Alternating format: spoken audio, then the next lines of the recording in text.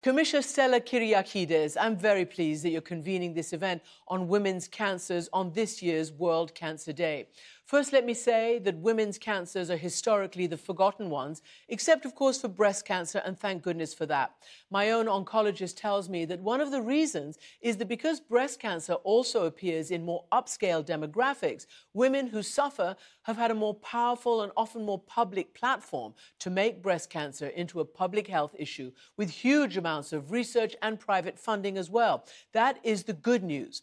Ovarian cancer, on the other hand, is often called the forgotten cancer, and more ominously, the silent, invisible killer of women.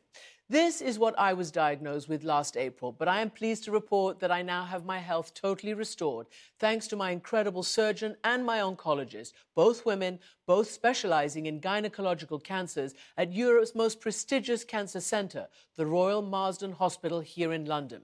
I say this because I am among the lucky ones with private insurance and speedy attention, and also by listening to my own body and insisting on investigating my abdominal pain.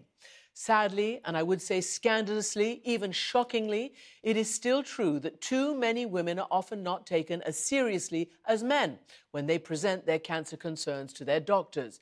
Or, in the case of ovarian cancer, it's often immediately misdiagnosed as, for instance, irritable bowel syndrome or a urinary tract infection or bloating, etc. The worst danger is that ovarian cancer is often recognized too late for there to be a cure, leaving only management.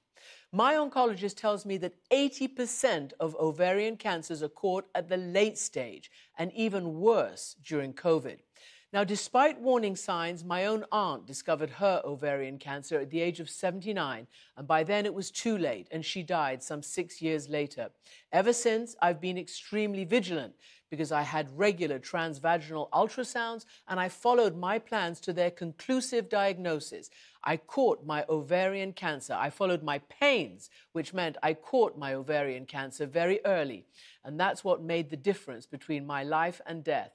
So, my message is that women need to be taken seriously first and foremost, and that early diagnosis is the key.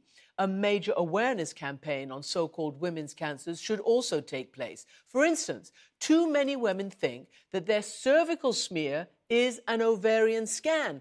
It is not. These are two different body parts. I'm someone who's taken regular mammograms, all the scans, and everything else that's on offer as soon as I turned 50. Another effective cancer marker, of course, is the blood test, C125, that detects unusual inflammation somewhere in the body, which should be an alarm for further investigation. Again, all these options are not available to every woman, but they must be.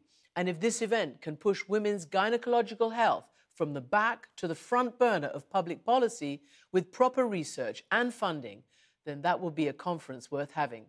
Thanks for having me, and good luck with this important mission.